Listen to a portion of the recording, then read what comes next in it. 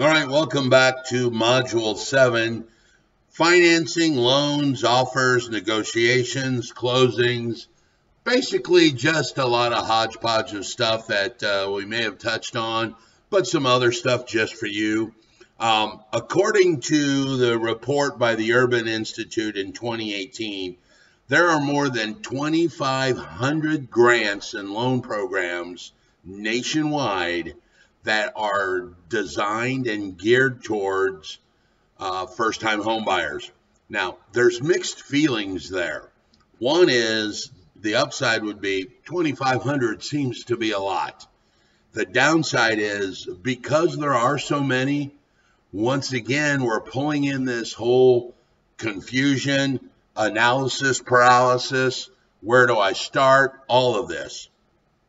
There are typically two kinds of assistance that they can get. They can get down payment assistance. So there are programs out there that can bring their cost of their down payment down. There are second mortgages. They can get deferred payment loans. They can get loans forgiven. And these are all generally backed by any local or state housing program. So check with the state that you're in and see what programs are available. They can also get closing cost assistance. Typically, closing costs are 2 to 6% plus loan fees. You know, we're not going to argue about that. But there are many of grants out there that are government sponsored and private entities that can provide these grants that are designed to help with the closing cost. In some cases, you might even ask the seller to give concessions. Now, I know depending on the market that you're in, the market we're in right now, that's probably not going to fly, but that's not necessarily 100% true, all right? First-time home buyer programs and grants can help a lot of these first-time home buyers achieve their goal of home ownership. There are how many are there? 10 or 11 that we're going to talk about here that are specifically designed for first-time home buyers for people less than 20% down. Now, remember, the average down payment was only 5% according to the NAR statistics. So let's talk a little bit about some. I've labeled 10 of them for the first-time home buyer program.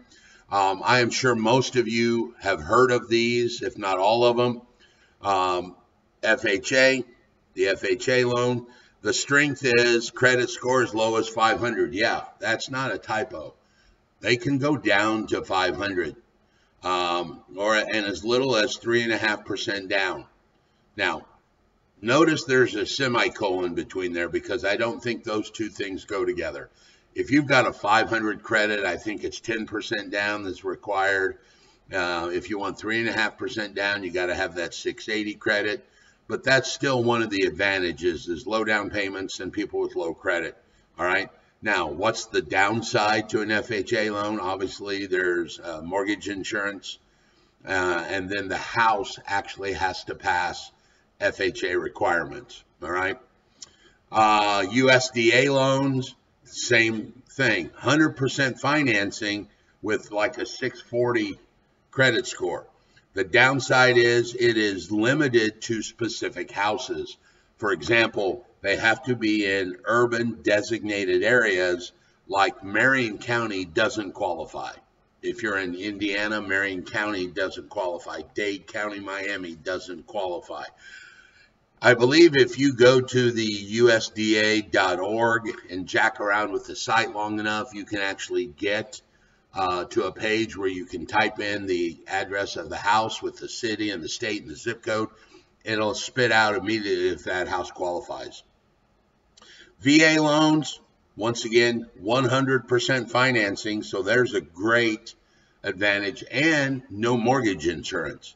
The downside is, obviously, there's a funding fee with that.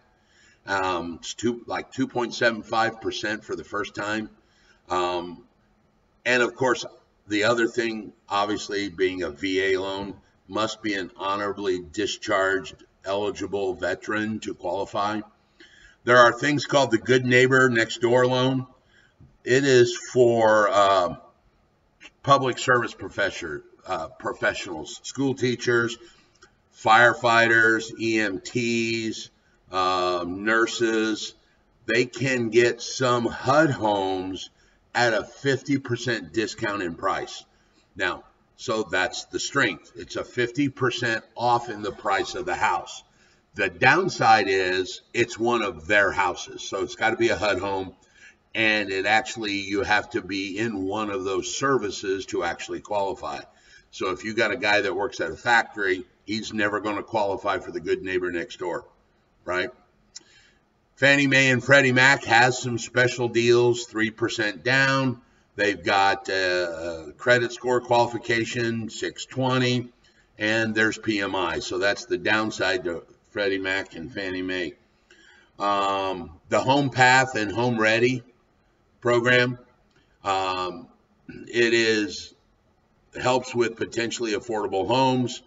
The downside into it is there is a limited number of properties that qualify because they actually do need some repairs, and there's actually a home buyer's class that the buyer has to take. Yeah, the buyer actually has to go to a class. I know nothing about the class. I don't know if it's 1 hour or 10 hours. I am going to put a link actually in this site so that you can check it out. There are energy efficient mortgages for people that are into that whole green thing. It helps them make improvements with upfront on the acquisition. The problem is it actually adds to their mortgage, so they get higher mortgage payments. That's one of the downsides to the whole thing. There's the 203K loan. We call that the rehab loan. Once again, same as FHA. There actually is an upfront mortgage premium. It does allow for the same still low down payment, but it allows you to finance some expenses for improvements. Now, there is a cap on those improvements of 35 grand. Now, that seems to be a lot of repair, but I don't know. It depends what market you're in. If you're in, Virginia or Florida or Indiana or Nevada. So there is a cap on that, which does increase your mortgage amount, obviously, so your mortgage payment goes up. A lot of states have first-time home buyer programs. The strength in those is they do cover down payment and closing cost assistance. They actually do have lower interest rate mortgages. The problem is they have got income limits, and I don't mean necessarily you got to be above.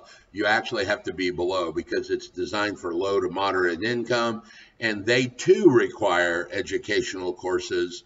Obviously, it's nothing earth-shattering. I mean, I am sure anybody that wants to buy a house probably should take this home buyer's course anyway. Then there's one called the Native American Direct Loan, 100% financing. No mortgage insurance, and actually limited closing costs. Obviously, the downside is there's some eligibility requirements that have to be met, and there is a funding fee as well, just like the VA. All right. So there is a website that I have put on the screen for you guys. If you're at home, I put it on it's on the screen still. Just a smaller screen. That link will take you to a state-by-state website so that if you're in Florida or Nevada or Virginia or Indiana, or wherever you're at, you can check out NerdWallet's article, and they have got a list by state. Click on your state. It'll flip over and tell you a bunch of different loans that are within that state. All right. Now, when it comes to writing the offer for first-time home buyers, there's not a whole bunch of difference on the actual offer itself, and we're certainly not going to go through the strategies of writing offers because that would be a whole 2-hour class in and of itself. But there are two things that I would suggest. Before you submit the offer, you might want to take a revisit on their budget. Did they factor in everything that's going to be involved with the new home ownership, like closing costs? Remember, it costs money to buy a house.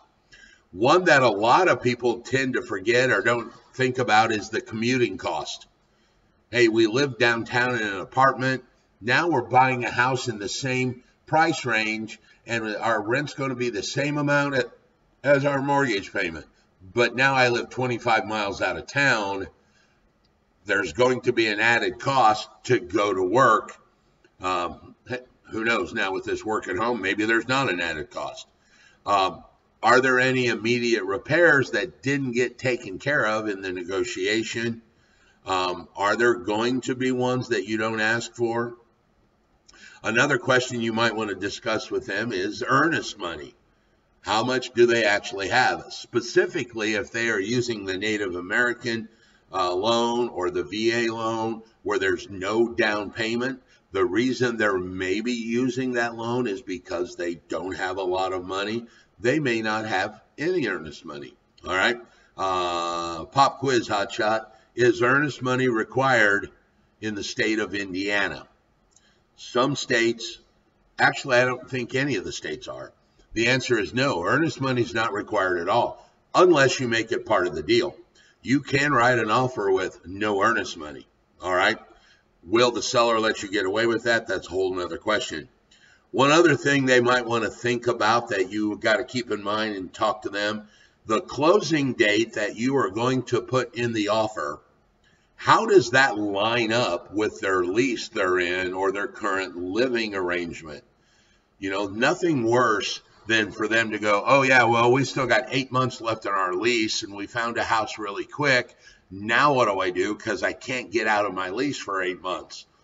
Does your lease have a buyout clause?